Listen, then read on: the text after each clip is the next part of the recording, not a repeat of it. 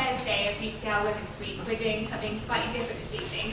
We're going to be having some comedy, and we've got a fantastic lineup of 2 comedians for you this evening.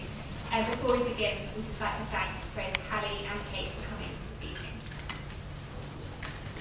So I guess we should introduce ourselves and tell you a bit more about the group which this event's named after. My name is Alex. And I'm Harriet. And we're both medical students here at UCL and members of Viva la Vulva, a student action group that's set up to campaign and raise awareness against female genital mutilation, or FGM. So why did we decide to get involved in this group? Well, at the start of this year of medical school, which is our 5th year, our whole cohort of medical students was shown a film about FGM. And the harrowing nature of the subject matter and the honesty of the film really had a profound effect on us all. And I can't remember another session at medical school having quite such an effect. Then I did my gynecology placement and I met many survivors of FGM. And I realised that more often than not, doctors just didn't have the right words to discuss this important issue with patients. So it was these 2 experiences which led me to becoming involved with the group. So I've known about FGM for quite a few years now, but never really come across a way in which I could sort of get involved and make a difference, try and raise awareness about the practice until I heard about Viva la Vulva.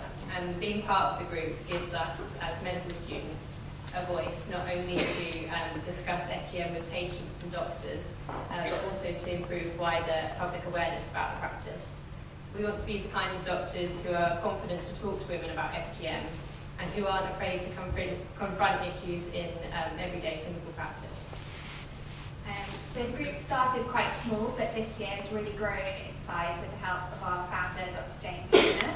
And our most recent initiative, which actually began yesterday, sees groups of medical students going into local colleges to deliver interactive workshops on sexual health, consent, body image, and also FGM. So now we're 4 days into the week's programme here at UCL, and it's all to mark International Women's Day, which is this Sunday, the 8th of March. And we just thought it'd be a bit crazy with a group called Viva la Vulva. We just had to get involved with a name like that. So here we are. So everyone's been asking us why we decided to do a comedy event. Well, being a woman in the 21st century, there are challenges, and for some of you who've been to the events this week, I'm sure you'll agree that millions of women across the globe face persecution and prejudice simply because of their gender. However, this isn't the whole story, and there is much to celebrate about being a woman, and I'm sure you'll all agree, much to laugh about too.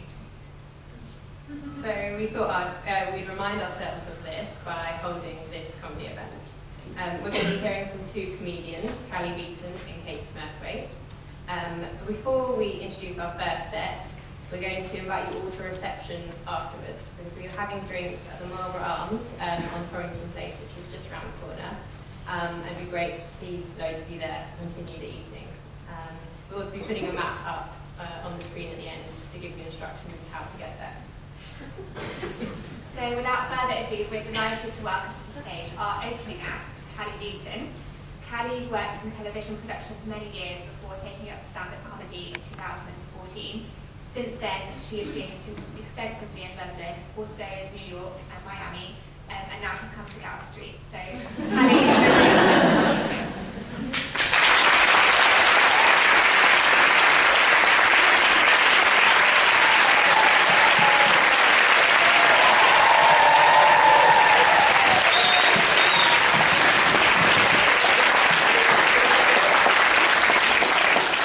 Good evening, Viva la Vulva!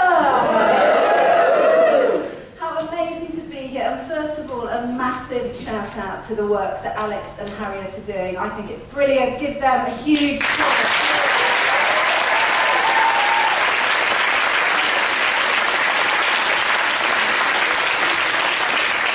And I couldn't be more excited to be here. Live comedy, where we celebrate women and talk about our vulvas. It's the sort of thing I dreamed about from early childhood.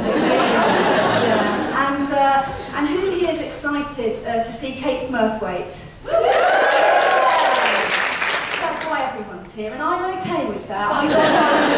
I don't mind playing second fiddle. I've got 2 kids, actually, so I'm used to that. Never in the limelight. You got any other parents in? Yeah, that's what you get at the low level, like, oh, we're surprised we made it, the babysitter turns up, knackered, do our best, yeah. But I know the rest of you are going to be whooping and cheering, and part of my job is to get the energy up so that when the lovely Kate Smurthwaite hits the stage, you are so excited, you're laughing at everything, you're in the zone, so the more you warm up with me, the more quickly I'll get off and let you see who you've come here to see, okay? Is that a deal?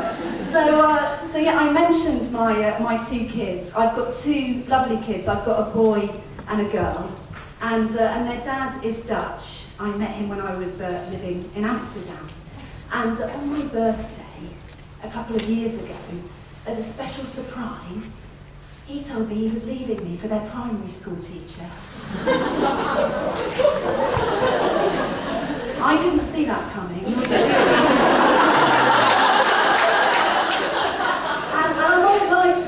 That was not a great day. But not as bad a day as last week, when my kids, who are teenagers now, decided to post a picture on Facebook of my vibrator when they found it in my sock drawer. Yeah, so you can see that the sitcom of my life is writing itself. I'm not here for sympathy, and actually I have a very happy, if a little bit unusual, blended family life now. So my kid's dad is now happily settled, and he's had a new baby of his own, and we live very nearby each other, and we're very sort of blended, and we do things together, and our family unit, which is a slightly unusual one, is me, my 2 teenage kids, my ex, the little toddler, and Miss Jenkins.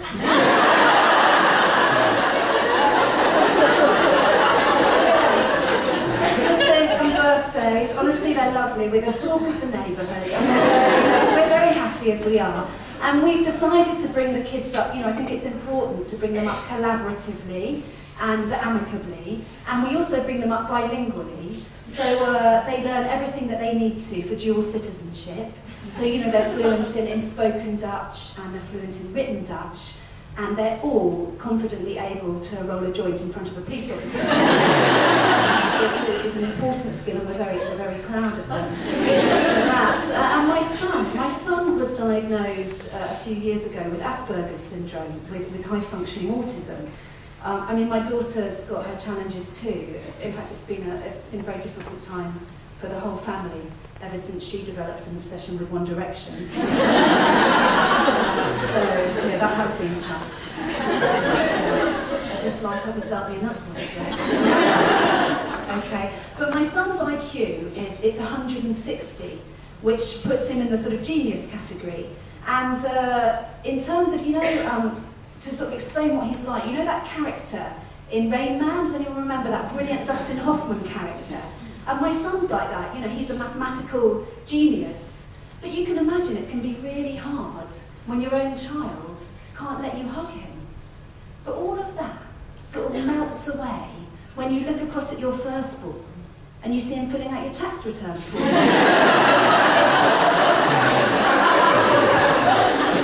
Swings and roundabouts, ladies and gentlemen. You take the hand life dignity, don't you? So here I am, single again, and you know, it takes a bit of adjustment when you find yourself single unexpectedly at my stage in life. And I guess one of the biggest adjustments I had to make was getting used to the fact that I'm having loads more sex than I did when I was married. That's been an important challenge. And then there's the question, isn't there, of who to have sex with. And I think that's an important one.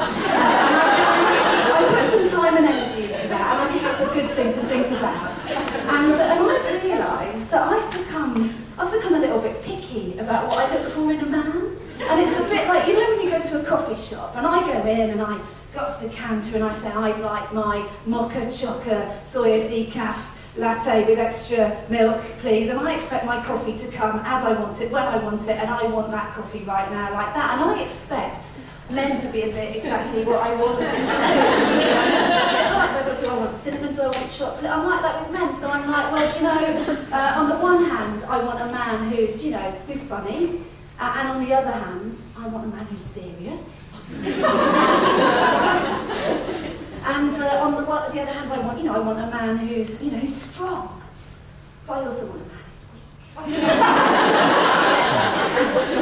And I want a man who is emotionally available, but please don't cry during sex. And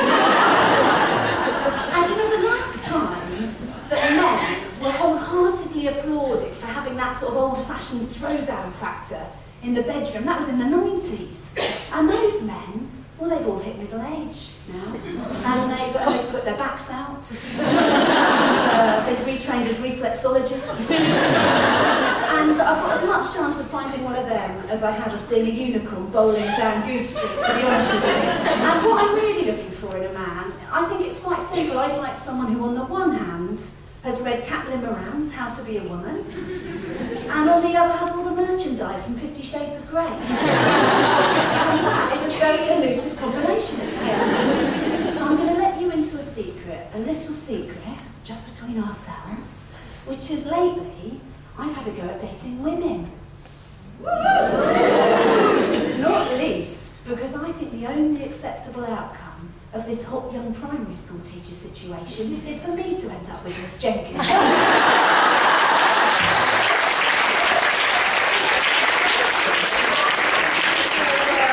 I'm working on that, but I'm not one of those lesbian tourists, don't get me wrong.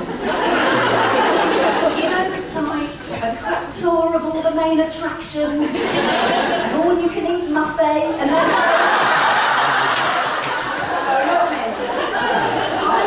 like and respect women, especially if they would shut the fuck up when I'm watching the football. But whether you decide that your sexual partner is going to be a man or a woman, of course there's the most vexing question of all, isn't there, ladies? And that's what you do about the bush. I mean, I don't think a subject's been more hotly debated in recent years than that of muff hair. I've been expecting there to be an entire question time. Featuring Anne Widdecombe and Kim Kardashian. Which, by the way, I would give a lot of money to see. And who knew that all of gender politics could be reduced to a few square feet, a few square centimetres of pubic hair? And there's this bizarre yin and yang relationship going on, isn't there, between female pubic and male facial hair?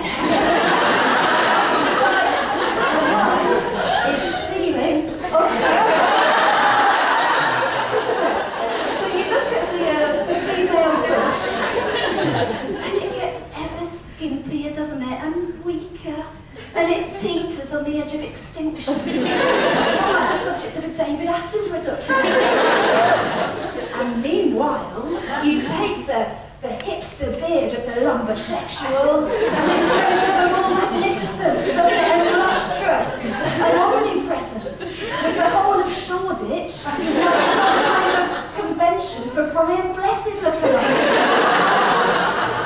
And I've worked something out, ladies and gentlemen, which is obviously the two can't coexist. So if I decide to regrow my bush, then it's inevitable, according to nature's laws of symbiosis, that across town somewhere, in Hoxton or wherever, some check-shirted, hipster, ginger-bearded guy is going to feel compelled by a force of nature to shave off his ginger beard. And he won't have a clue about what just happened. Now, that's quite a weight on my shoulders, isn't it, to decide what to do. But what do you think I should do? Should I reclaim my bush? Yeah. Well, I'm with you, those who cheered. I have decided to come down firmly on the side of the pro-muff agitator, and I'm regrowing my bush. Come on, give it up for the regrow.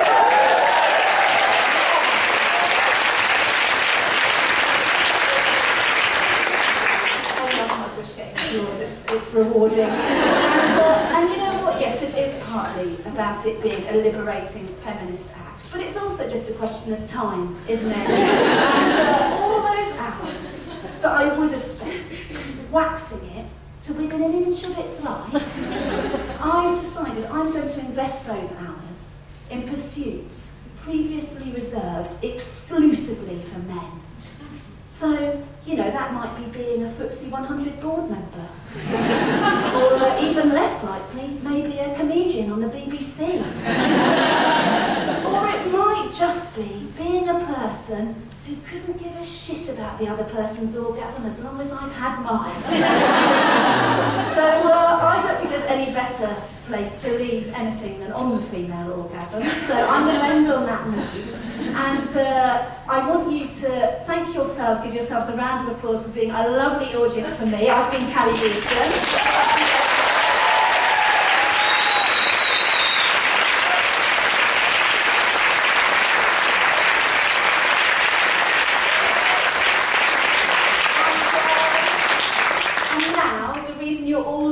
Certainly the reason that I am here as well is to support a brilliant, brilliant group. I want you to welcome to the stage someone who is big-brained, inspirational, hilarious. Please give it up, clap loud and hard for the one, the only, Kate Smurfwood!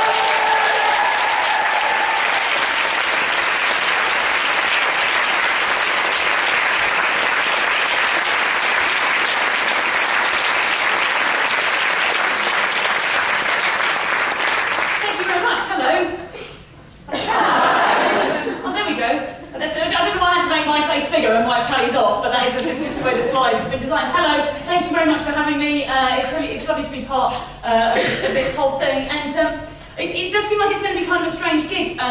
To sort of loosely explain, usually every year in Edinburgh, I write a new solo show, and it's about politics, and there's always some feminism in there, and usually I sort of talk about David Cameron for 15 minutes, and I talk about Obama for 15 minutes, and then we get into the hardcore feminism, and I talk about my vagina for 15 minutes. And what I've done for tonight's show is I've kind of compiled all the vagina bits, right? It's kind of a best of. Right, just in terms of me performing, it feels really weird to get up on stage and immediately go straight for the vagina. I feel like my comedy performance tonight is the equivalent of the teenage boys I used to date. A long time ago, a very long time ago. Yeah, so I'm Kate, and I have this very strange job. If you don't know me, I have a very strange job where I do this for a living, and the other thing I do for a living is I go on TV and radio shows and argue with fuckwits. I know, I was when I was at school and somebody came up to me and went, hello, I'm a careers advisor. Now, we noticed you called the CDT teacher a twat. Do you want to go on question time? But I generally, about once a week, the BBC ring me up and they say, hi, Kate. So, we've got a racist in the studio.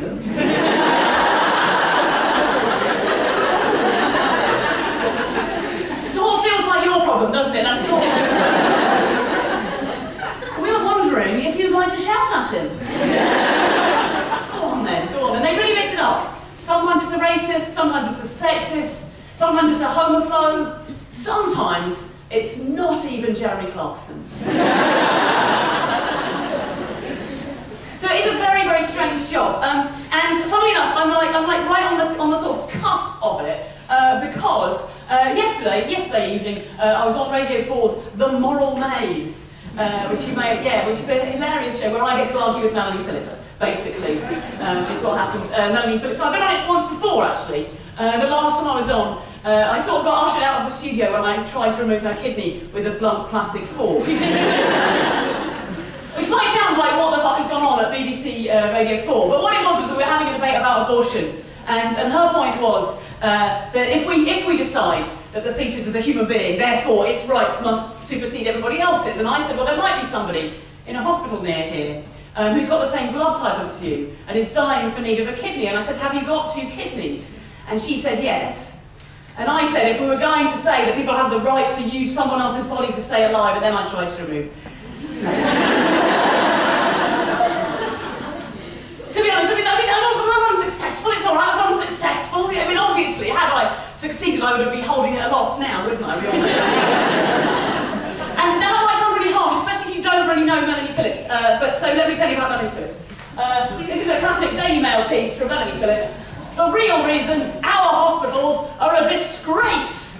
A disgrace. And I'm guessing that we've got quite a few people in here who are involved in medicine one way or another, whether you're students or professionals, or whether you've just been to the doctors at some point. You've probably got... No, there's just a couple there going, no, still got the tonsils and the adenoids. I'm sure you've all got some ideas on how we can improve the health service. Actually, I've got one. Fund it.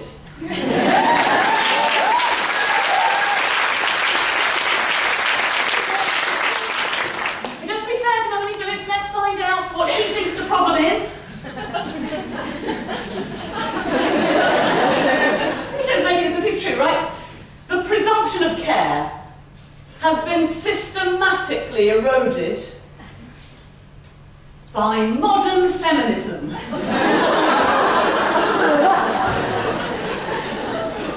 anybody else miss that meeting?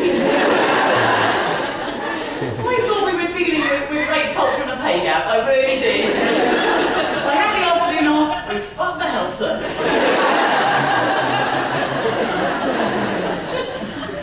But I have to be fair, let's just find out why she's so angry with the health service. Well, this seems legitimate, right? Her mum was in hospital, and she didn't like the treatment that her mum got. Well, that would make me angry too, I get that. Maybe she was given the wrong medicine. Maybe she was kept waiting, right? Let's just check what went wrong with Melanie Phillips' mum. My mother was addressed discourteously.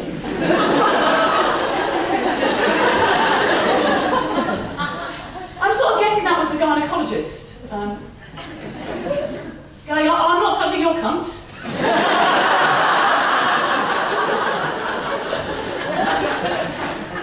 Melanie Phillips has been in there.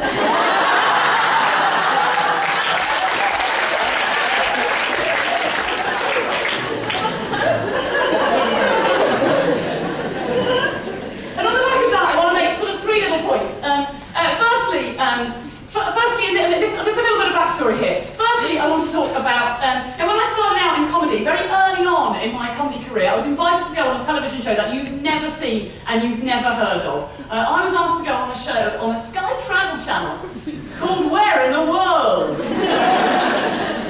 But I was new and I just said yes to everything, and so I took it. And now, how many of you know who Ewan McIntosh is? Do you know who Ewan McIntosh is?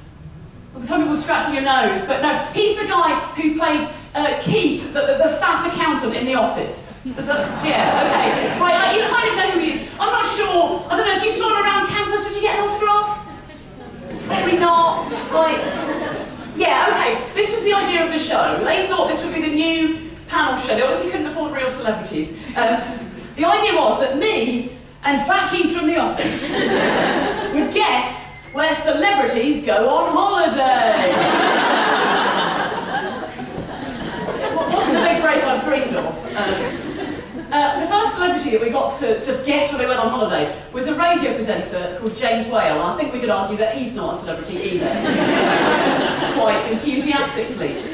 But I'd never met him before. Ewan is a lovely bloke. Ewan and I were sat in the green room, we were eating donuts. Somebody had brought a great big tray of donuts and we were scoffing them.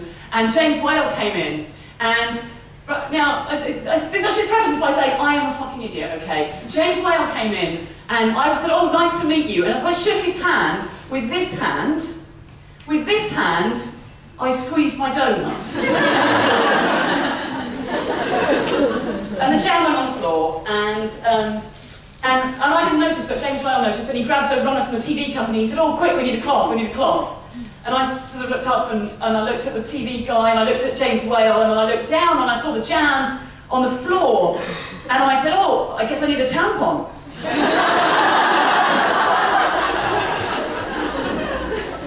And James Whale launched into a 10-minute rant about why do women comics always have to talk about their genitals, it's so disgusting, and I didn't even know it was a thing, I didn't even know it occurred to me, but honestly watching him, it was like you put salt on a slug, it was just... And I thought, this must be an awful, awful thing that female comedians do. I must immediately cross out any joke I've ever written that covers those subjects and never talk about them again. And it's taken me a long time to realise that actually I know loads of male comics who talk about shitting and spunking and vomiting, and I'm not aroused by their stories. I'm just interested if they're funny. I'm happy to laugh along. You don't have to find the subject matter appealing to like the joke. And so that's my little preface to this, to what I'm going to say, which is that I know we've got lots of people in the room, as I say, who are involved in medicine in one way or another, and there are subjects that we don't talk about enough, and there's information I would like to impart to medical professionals. Most of the people in this room, mostly because we are more women than men, most of the people in this room will, in the last few years, have been for a smear test. Guys, you might be a bit behind. If you've never been, I'll do quickly to describe it. You're naked from the waist down, you've got your feet up, perhaps in stirrups or something. Hopefully, you're at the doctor's. If not, sort that out. And all women in the room know what I'm going to say. The doctor says the least helpful thing that one human being can possibly say to another human being at that moment in time, which is... Relax. Relax. I don't know if this makes me a bad person, but I say, from experience, it helps if you tell me I'm pretty.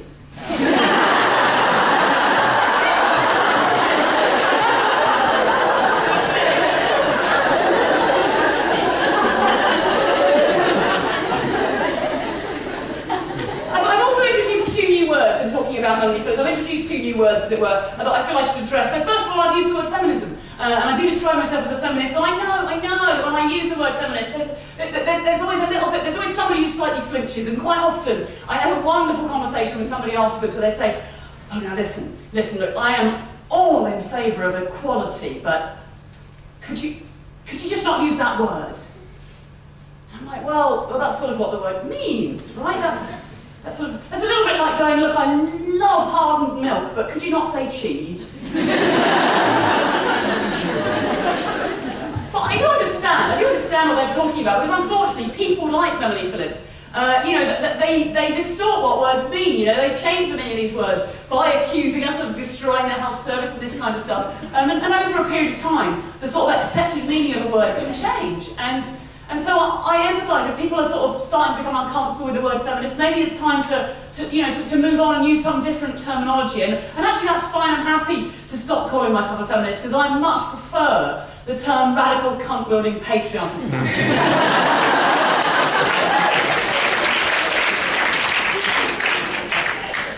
And the other word I've used, of course, is cunt. A couple of times now. I apologise in advance. Some people don't really like the word, and I really do. I have a choice, right? I could instead use the word vagina, couldn't I? But I don't know if anyone has studied languages. The word vagina comes from a Latin term that means a sheath for keeping a sword in.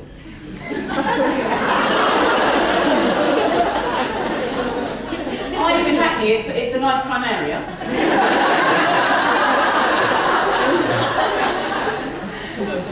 Whereas cunt is an old English word that means triangle. And I quite like the idea that it's not just sort of one orifice, it's a whole area of features and attractions.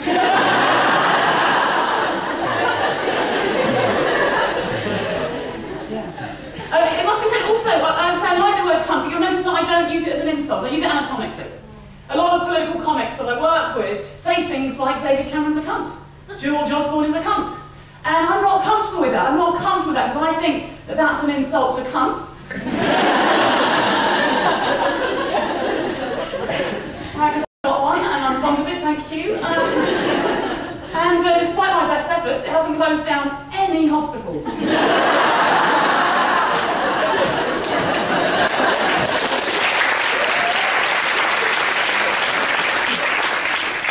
That's worrying, isn't it? That's a joke about how few STDs I've had, and it got a clap. It's good.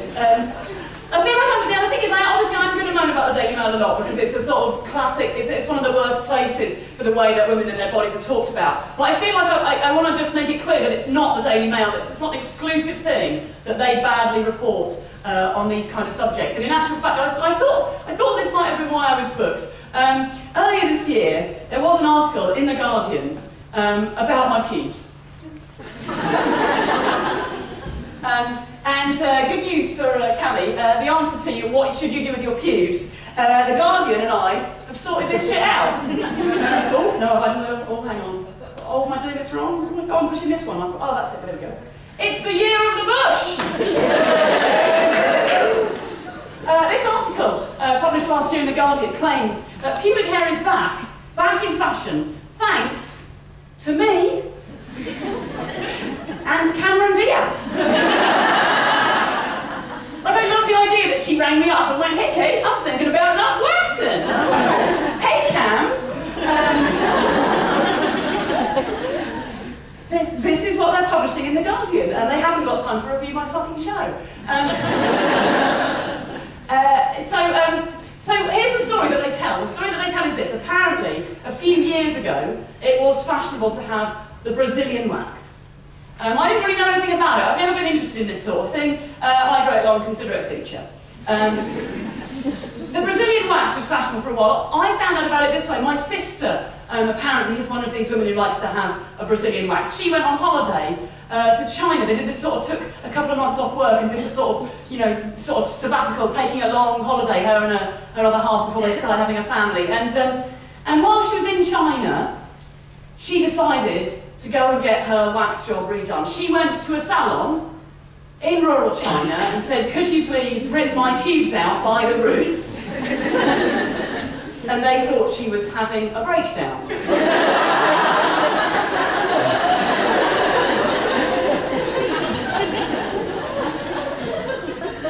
She was determined, shall we say. So she starts acting things out, drawing pictures, miming, offering US dollars, all the kind of stuff that you do, these sort of patronising, slow English and gestures. She did all that kind of stuff, and eventually they said, okay, we'll do it. But just to clarify, should we remove all of the hair?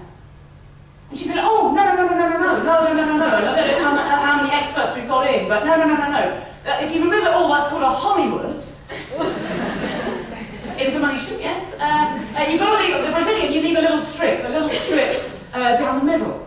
Now this is true, right? She looked down afterwards, and they had left a horizontal strip.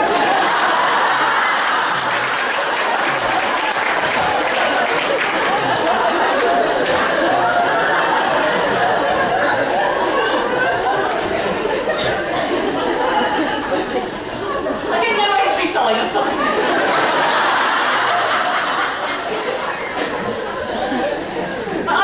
She said, right, these are not my words, these were her words. She said, it looked like my cunt had a Hitler moustache. You can ask that lady for Hitler, new look, try that. Men, if you go for a trim, don't ask for Hitler, they'll take one ball off. My obligatory World War II day. Yes, so that was then apparently a couple of years ago that went out, and that was replaced with a thing called the vajazzle. Some of you familiar with the vajazzle, where they take your pubes off and they replace them with some glitter.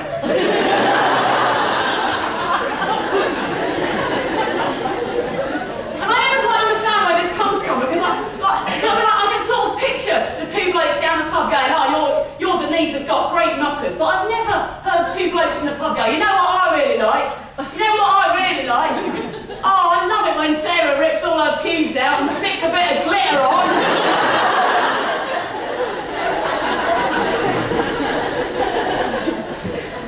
But I am told, wisely advised, that some of the most popular designs are text-type messages, written messages, and the second most popular design for text is I love you.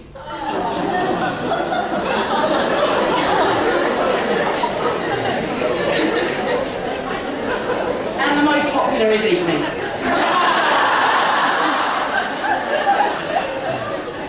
I feel like I'm giving away secrets here, but I guess I've been in my relationship a little bit longer than that. If I was to leave a message down there for my other half, it would probably say, please don't forget it's your turn to take the bins out.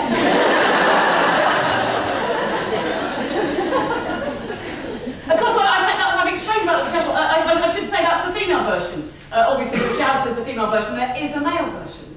and it's called a pen hassle. Which is such a wasted opportunity, isn't it? I mean, marketing-wise, that should be called decoration.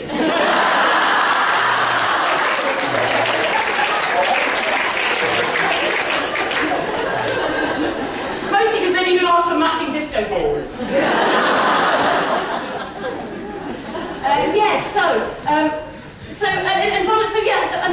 So then the next thing is this, is that I was in my local swimming pool and I was in the showers and I was just having a shower and two little girls came in about yay high and they saw me and they saw my pubes and they screamed and they ran off and they came back with their friend.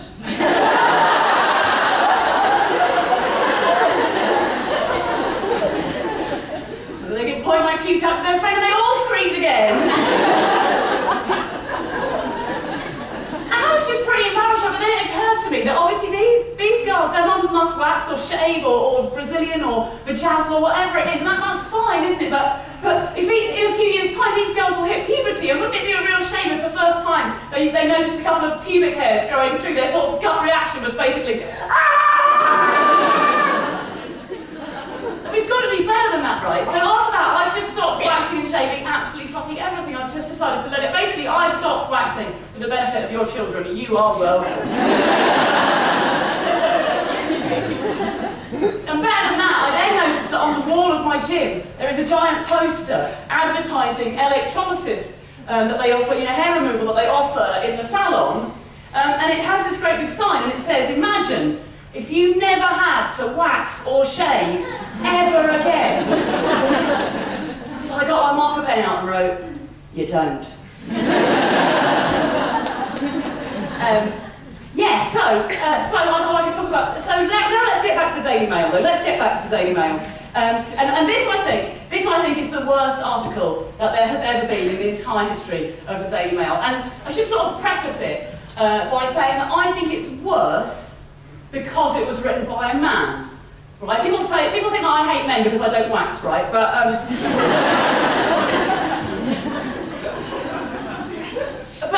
you be the judge. I just think it's a terrible article, and I just think it is even worse that it's written by a man. Oh, hang on. Oh, I was going to talk about those two. Should we talk about those two? Yeah. All right. We'll get to the world's worst Daily Mail article. As if I had to say world's worst. Obviously, the Daily Mail's worst article is the world's worst article. This is something that happened a long time ago, and I just thought I might throw it in today. A few years ago, I had a phone call from these two, Trinny and Susanna. We picked the most flattering photo, apparently, we could find of them. And they asked me if I would, they were doing a show about the Great British Body or something, and would I be on it? And I said, no, I'm not interested. It doesn't sound like my thing at all. I'm not really interested in their work, it's not my bag. And then they said that it paid 150 quid. And it was like a Thursday morning or something, and I thought, oh, for God's sake. Okay, so I said, oh, all right, yeah, I'll do it, okay, I'll do it. So they'd already paid me the money was in the bank, they got me a train ticket to Brighton to go and meet them. And I got to Brighton and there's loads of people waiting to meet Trinny and Susanna, and there's a sort of producer there, and she just sort of comes rushing in and she's like, okay everyone, hello, now the first thing I need you to do is just cheer really loudly when Trinny and Susanna arrive. And I was like, no, I've been paid for an interview. I have signed nothing that says I have to pretend I like them. That's not, so I just left. I thought, well, they've got my number. I'll just go over the road and have a bite to eat, right? There was a breakfast cafe. I'll just go over the road and have some food. If they want me, they've got my number, they can call me. And I sat there for a couple of hours, I read the papers, and I went through my messages, and I played some stupid computer games. I've played so much Minesweeper, I am literally qualified to be a UN peace envoy now. I sat there and I just mucked about on my phone and stuff, and then I thought, bloody hell, I've been here 2 hours, I better go back. When I got back, this producer was quite angry. Oh, you were supposed to be interviewed ages ago, where have you been, Oh. And so I sort of got ushered to the front of the queue to go and talk to them. And now what I'd missed was this. People were being invited up, people with all sorts of interesting personal histories. And the first question that Trinny and Susanna would ask them is, what is your favourite part of your body? Right? And whatever you said, they took a photo of it.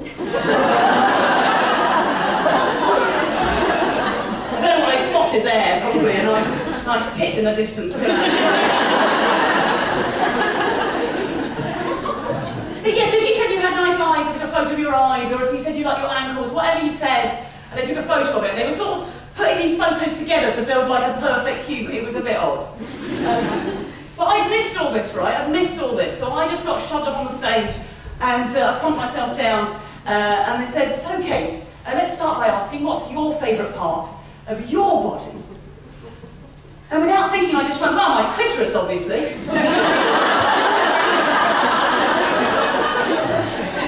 And they didn't want a photo of that. But it was really telling, wasn't it? I mean, there's something really important in here, in that it hadn't occurred to anybody producing the show, or appearing on the show, or either of them, or any of you who worked with them, that you might have a favourite part of your body that wasn't related to how it looked like from somebody else's point of view. We ended up having this fascinating conversation where I said I might have a fat wobbly arse, but I'm the only person in the world who never has to look at it. The rest of you, it's pointing at you, and I'm facing that way. I don't give a crap what it looks like. And yes, so now let's get on and talk about the worst ever Daily Mail article. And this is it. And as I said, see if you think it's worse that it was written by a bloke. Put away the roadmap, lads. Scientists present new proof that women can climax through intercourse alone. That is a bloke explaining how female orgasm works. Stand aside, women. Your own experiences are irrelevant to this situation. Man is here to tell you what your body is and does. And now I want to read you a couple of sentences from the article. Before I do, I'll tell you my favourite thing that happened last year at the Edinburgh Fringe. I did a show last year in a little pub called the Canonsgate. And it's probably, I guess it's a little bit smaller than one chunk than the middle chunk here. It's about this kind of size, but it's a downstairs pub room, and the important thing to know is that at the front of the stage, there's quite a low beam, because it's one of these lovely old buildings. Now, I'm 5'7", it's not a problem for me, but any comedian over 6 foot starts to be an issue, right? The beam gets in the way, starts to feel like a radio show. Now, I'm on stage, and I'm chatting to a guy right in the front row, about where you are, and he's a huge guy, right? Shaved head, muscles, tattoos, massive, great lump of a brick shithouse of a man. And I asked him what he did for a living, and he said that he was a bouncer at a nightclub in Glasgow. And we all did what you did, like, oh shit, like that is a serious job. And we had a bit of a laugh about that must be a really tough job. We had a laugh about what a tough job that was. And then I introduced the next comedian, this Canadian guy called John, and he's very, very tall, right? So as soon as he comes on, his head disappears behind his beam, and we all just start laughing. Right, but he's a professional, he's been doing this for years, right? He sees the problem. Now, the sensible thing I thought, there were sort of two options. He could have stepped off the stage, just to reduce his height, or he could have just gone back a little bit, and you'd have seen me better underneath the beam. For some reason, John finds a third solution. One that I had not considered. John does this.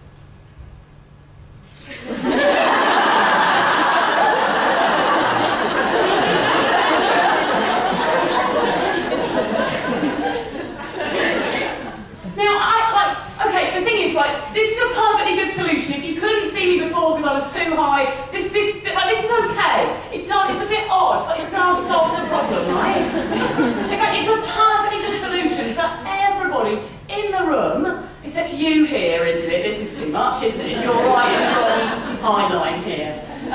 So now I've got a massive Glaswegian bouncer, and all he can see is the Canadian man's groin. Right, but all. But the cost he's a professional. He noticed that there was a problem. He said, "This is awkward," and we laughed.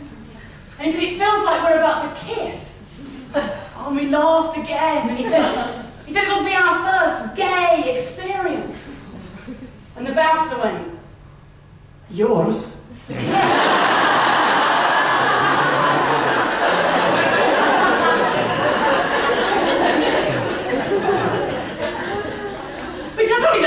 In this room, but that's like kind of my roundabout way of saying that you should never assume that people are heterosexual. It's a rude thing to do, and you will get tripped up at at some point, quite possibly, in a way that actually puts you rather in danger, it turns out, in this case. But needless to say, this is what the Daily Mail is going to do. In its article, explaining how female orgasm works for all our benefits. For decades, goodness knows how we shagged before decades.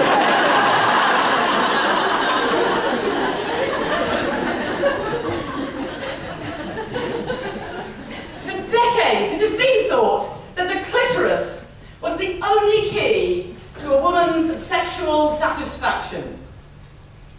This meant men who wanted to satisfy their partners believed that they must spend hours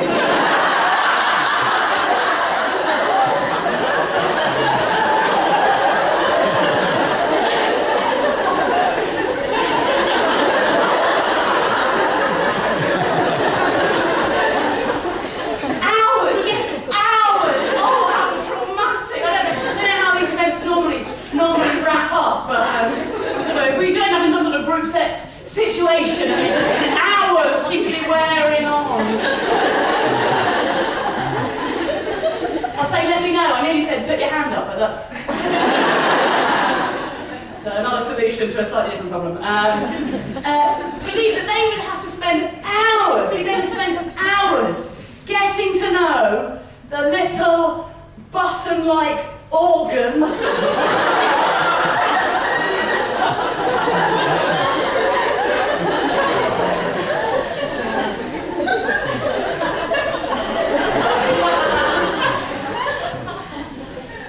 determining its location. I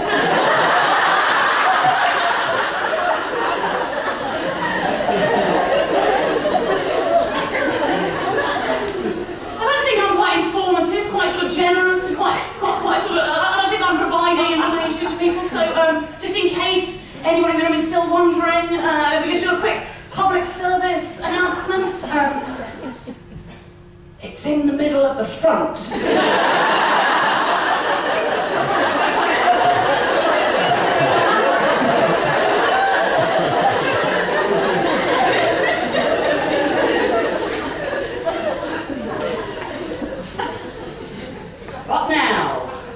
But now, research shows that not only can women climb, research shows, oh, thanks research, saving me all those boring hours of masturbation. Really hoping you'd sort this one out for me. Research shows that not only can women climax through intercourse alone, you see, I'm not sure about this alone business. Like, I mean, what about dinner and some snogging? Are we 3, 2, 1, pantry! Don't use your foot, by the way. That is a very poor technique there. Research shows that not only can women climax through intercourse alone, but the resulting orgasm is wildly different to those reached through clitoral stimulation. And I think we can conclude that in at least some cases, when they say wildly different, what they might mean is faked.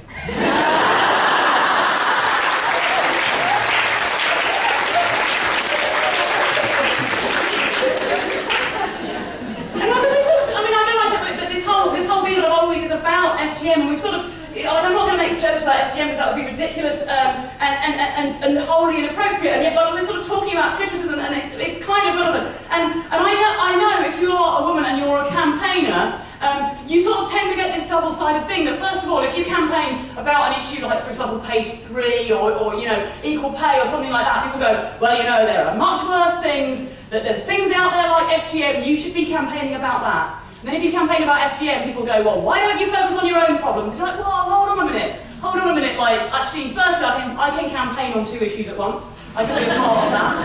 I call it priorities trolling. Like, that's sort of like telling you what you should be focused on, what's more important. Like, I mean, the people who do this, they spend their, what do they do at the weekend? Like, hello, is that the Cats Protection League? What about dogs?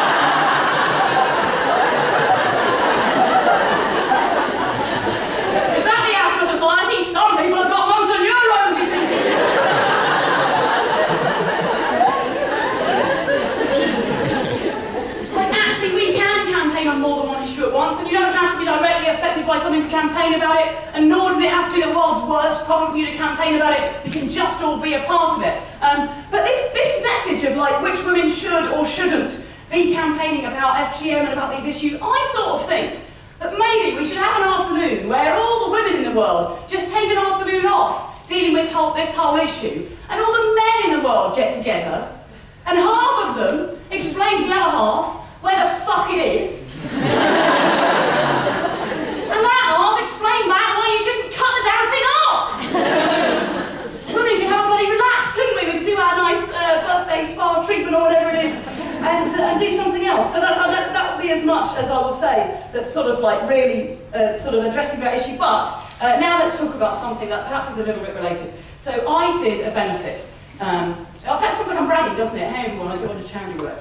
I did a benefit a couple of months ago at the Ridgeway Theatre just around the corner for a charity called Brooks. And how many of you know Brooks? Brooks, some of you know Brooks, yeah. Oh, you see, because you're sat in the lecture theatre, you put your hands up. How very polite. I'd be like, well, you've got lines after class, good. So I did it, and like I feel like I'm bragging. Right, I do benefits when there's good causes, great, yes. This one, when you do a benefit, and this makes me sound the opposite of bragging, this makes me sound horrible. When you do a benefit, they usually give you a little present. Like a bottle of wine or a box of chocolates. It's not why I do it for the kids, alright? But they usually give you a little thank you, it's just toiletries or chocolates or something. The sex appeal gig, it's a benefit for Brooke, and for those who don't know, Brooke is a sex advice helpline for young people. So sort of roughly what would happen, I'm looking around, there's loads of young people. You guys, you would ring up and you'd be like, oh, I sat on the toilet seat and it was a bit sticky, and they go, don't worry, it's not a fancy thing. Roughly, I don't know if that's how you talk, but that's a likely realistic answer. That sort of thing is what would happen. Oh, am I pregnant? Well, probably not, we're all right. And because of the nature of the charity, the charity show is sponsored by a company called Love Honey. And some of you, I can tell from your eyebrows, know about Love Honey. They don't sell waxing or clocking equipment. I mean, I can tell from whether your eyebrows popped up at that moment. So we know that Love Honey are an online sex toy retailer. And so I feel like I want to name check them because it seems kind of appropriate. They sponsor the goodie bags that the acts get at the sex appeal gig. And so it seems kind of appropriate that in that context I should take the opportunity to give them a plug.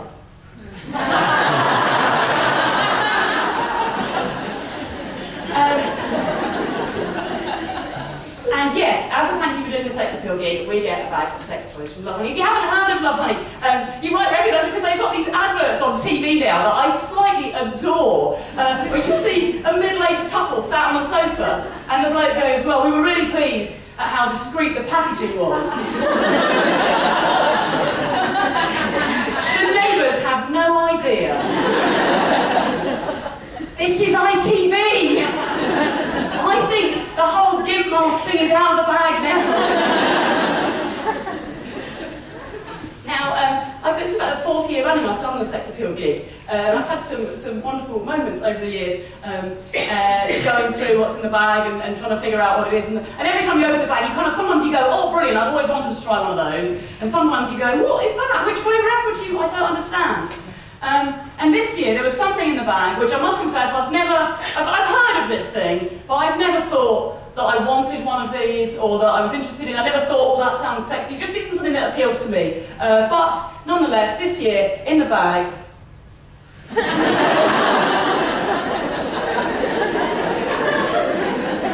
pair of edible knickers. That is.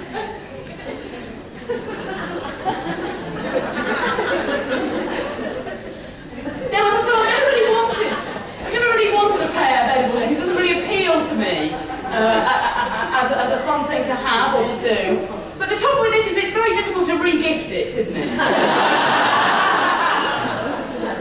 Can't really go around, oh, Auntie Maury, happy 51st. It doesn't really work, does it? Well, we didn't want these. We thought you might just sort of, once you've got a pair, they're sort of yours, aren't they? Now, the nice thing about these, though, is that because they are edible, on the back of the box is nutritional information.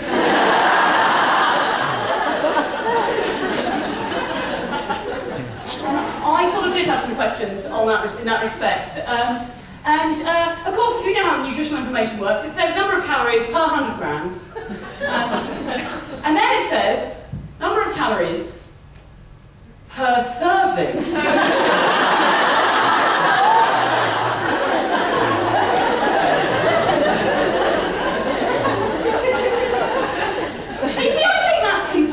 Right? Because I understand when the sprouts come round, we get out a sort of decent-sized tablespoon or two, going, that counts as serving. You can't just have one and shove it to the side of your plate. You've got to, I know what a serving of vegetables looks like. It's got a certain volume, hasn't it? I know what a serving of these things look like. But I think you'll find that the decision about when exactly I have had a serving of edible, it's not quite that simple, is it? I think, to be honest, if you are chewing on my pants, it might be best to wait for me to let you know when a serving has been completed. It's not really to do with how much pants you've eaten, it's really much more to do with me and my experience at that stage. Although, obviously, if you're starting to feel full or something.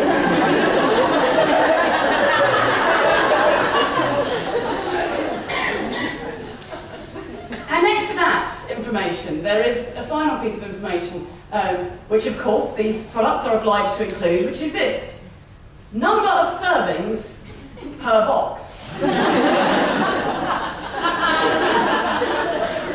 Now this box contains one pair available, only one pair available in this. So imagine my surprise when it said servings per box, 14 and a half.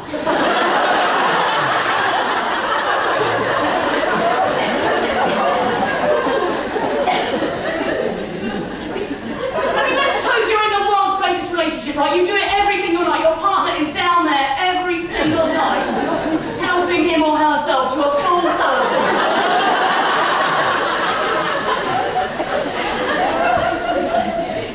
14 and a half servings. So a fortnight later, you've got to pop the last half a serving back in the fridge. And you know what that serving is? It's not the nice ones round the front, is it?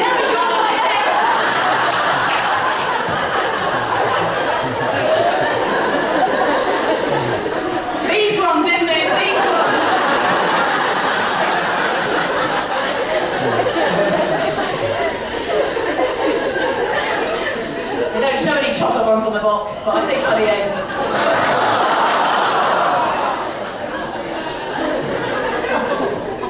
They are very sweet, not funny. They give tailored boxes, so the men and the women who perform at the Sex Appeal gig get different gifts, and the men got the corresponding. They got the candy posing pouch, it's called. And obviously I only saw the things that I was given. I didn't have a chance to look at the details and see if it was the same or whatever. But I'm assuming that the nutritional information is basically for the same for the men's one as for the women's one. And I'm hoping that underneath the information for the men's one it does say may contain nuts. I'm going to wrap up, and I'm going to tell you maybe one more thing. First of all, before I do, can we just say a huge thank you to Alex and Harriet and Jane and everyone who has organised this evening's event.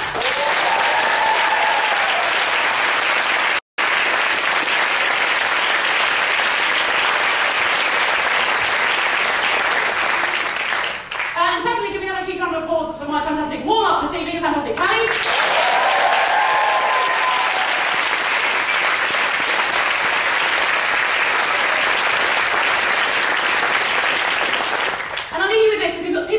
Chat to me after the show, and that's fine. I'm going to the pub, I'll see you there, we'll have a chat, great. There's one question which I get asked more than anything else, so let me just sort of preempt that, let me just jump that question, because I do appear on these debate shows and this kind of stuff, and because I talk about women's rights a lot, and feminism a lot, but I talk about sex a lot as well, and these kind of issues. And the most common question that I get asked, people want to know, do you think that there is too much sex on TV? So I'll just answer that one now. Maybe you'll ask me something more interesting when we get to the pub. So here's the answer to that. I don't think there's too much sex on TV. I really don't. I think the problem is that the sex on TV just isn't realistic. It just looks nothing like the real sex that people are having. So most of the sex and the sexes on TV would be on channels like MTV. Typically, you know what happens, guy comes on, he starts singing, and then about, just when he gets to the good bit of the song, you know, two women appear either side of him in bikinis. Between you and I'm not sure they're really lesbians. And I think that they are supposed to be masturbating. But do you know what I mean? Like this. I'm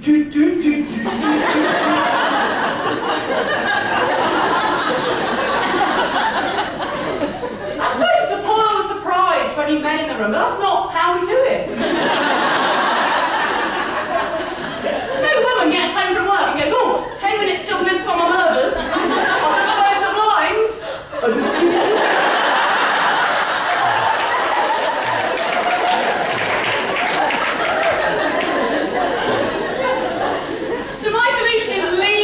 On TV, make it more realistic, more educational. The guy can start singing, gets to the good bit of the song, two women will appear either side of him and go.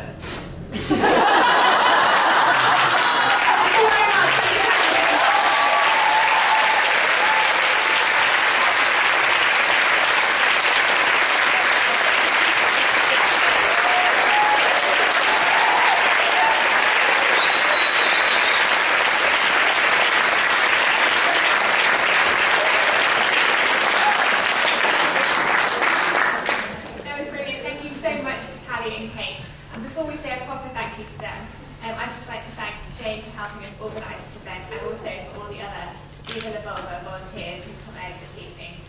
Alex and I have spent nearly an hour in LT1 and we've certainly never laughed as much, and I'm sure everyone agree with that.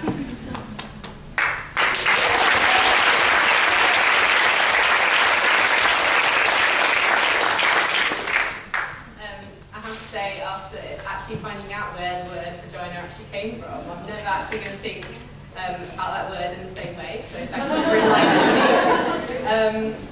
So we were sitting at the front there listening to both sets, which we really enjoyed, and we were thinking, oh, this is going so well, like this is our first event, what should we do for our next Viva la Vulva event? And we're thinking, well, we've got two great acts here, they seem very knowledgeable about pubic hair, so maybe we should have a question time and invite you back, and that will be the subject.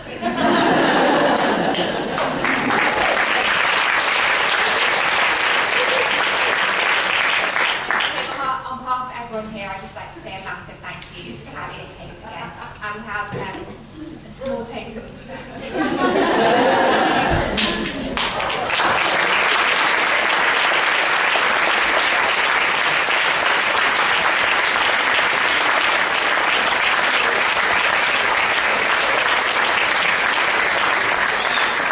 Hi everyone, my name's Jane and I'm the Ethics and Law Lead here at UCL Medical School.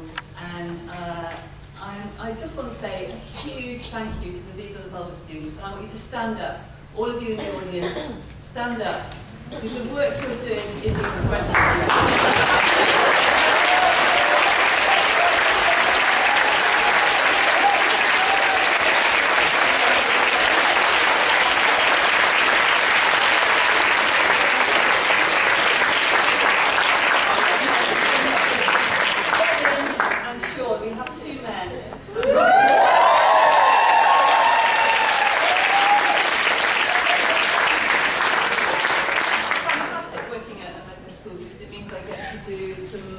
Wonderful work with students like Harriet and Alex and Robin and Sean and the rest of you.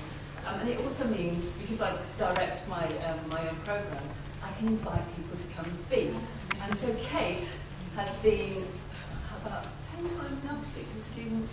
And it's such an amazing thing to be able to get someone like Kate to speak to the students about issues like abortion, discrimination, banter, humour. And you know what? I hate going on after her. The lecturer's worst nightmare to come on after a comedian. But anyway, Kate, thank you so much for being basically game for anything. Come and talk about this. So Kate, amazing, thank you. And also to Callie. Callie is a neighbour of mine, and I can vouch for her blended family. Do you know Miss Jenkins? Yeah. Jenkinson, yeah. And the Dutch dad. And thank you, I also have to say thank you to the staff, Judith, Dan, Claire, Mel, Sean. Thank you so much for your support, because I couldn't do this work without your support. So thank you to all the staff who allow me, fill in for me and cover for me, so that I can do this sort of work. And my sexual health colleagues as well, where are they? There they are. And I bet you're looking forward to doing smear tomorrow. It's a take goodbye. Anyway, that's it for me.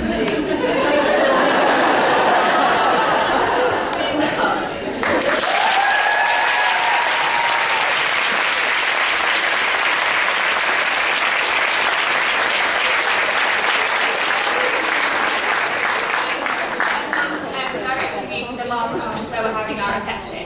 And if you